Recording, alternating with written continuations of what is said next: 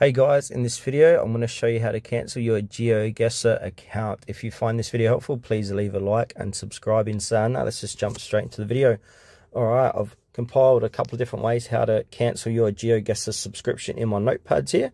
So the first way is using the mobile app on your device. So what you want to do is open the Geoguessr app, launch, and then make sure to sign in.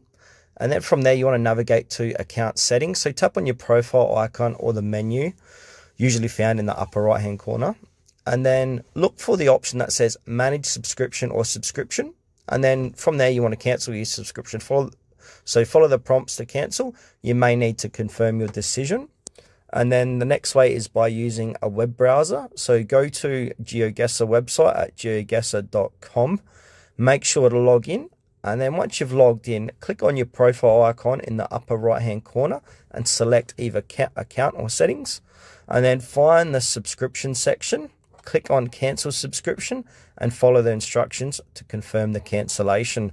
These steps should help you cancel your Geoguessr subscription via either method.